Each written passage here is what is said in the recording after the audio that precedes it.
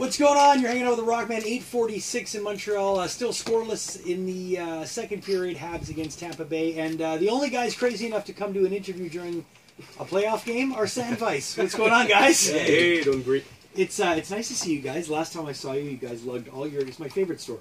You guys... I said, guys, we're starting to play your song, so why don't you come on the show?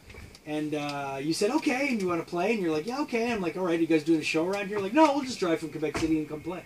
And you did. And I remember you made the entire place shake. Yeah, it was loud. It was very, very loud. So I've got the guys from Sandveiss in the studio. You guys are playing tonight at Catacombs after the game.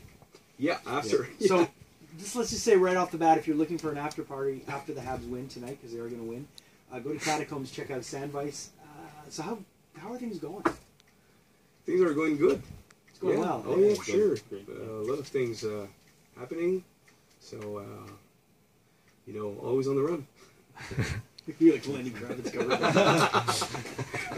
covered. Tell me, what's been the biggest difference you've seen since you've been getting play on radio? Because I know that for a lot of bands, when you have a song that's played, maybe the difference is like when you play a show, people recognize the song more. What's been the difference for you guys? I think it's been the comments that people are leaving on our Facebook saying, "Hey, really good." I mean, it's like everybody's liking what they're hearing, and that's for us. That's really nice to hear. I mean, compliments like that, you have to enjoy it while it lasts. You know. Yeah, sure.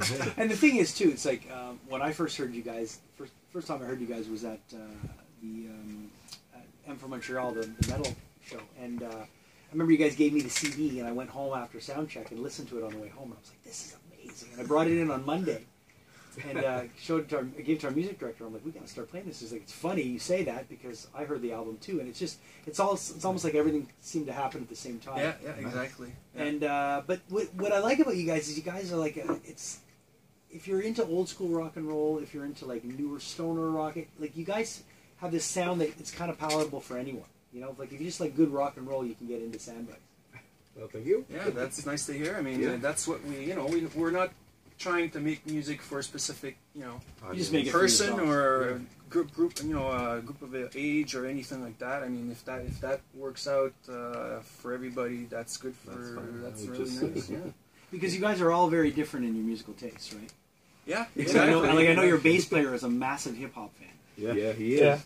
Yeah. Hip hop, soul, R&B, a lot of jazz. You've got an amazing Marvin Gaye T-shirt on. I mean, yeah, and from his like Funkadelics. Yeah, Funkadelics, you know. Yeah. So, you guys all come from different musical backgrounds, and then you come together and you have a sound like Sandveiss. Exactly. I think it's part of the sound. Yeah. I think it's part of how we work together. We each bring our own. Everyone has a different flavor. Everything brings something different to the table, and I think that's what makes us what we are. Yeah. As simple as that. Which is good. Yeah. Thank you. So here's a song we've been playing from Sandveiss, from their album Scream Queen, which I recommend you getting like now. This is Untie Me on CHOM.